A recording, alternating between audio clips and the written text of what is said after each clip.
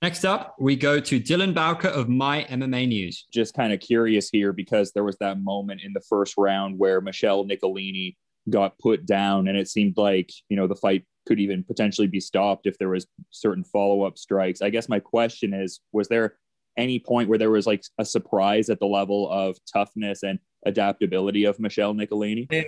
没有，我反而认为是我自己心软了，因为我徐云南再一次心软，这一直是我很多人认为我很讨厌的一个事情。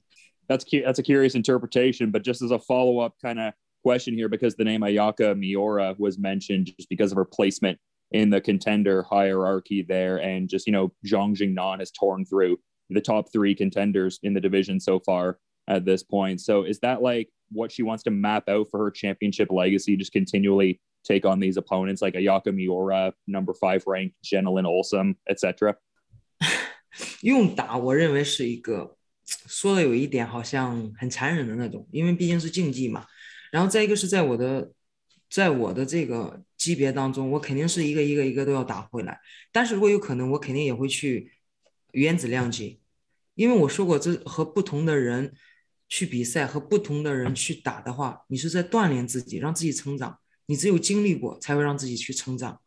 因为我说过，我想让自己强大，我不是说只是拿了一个冠军就是一个冠军 ，No， 你要继续往前，继续往前，不停的往前。Next we have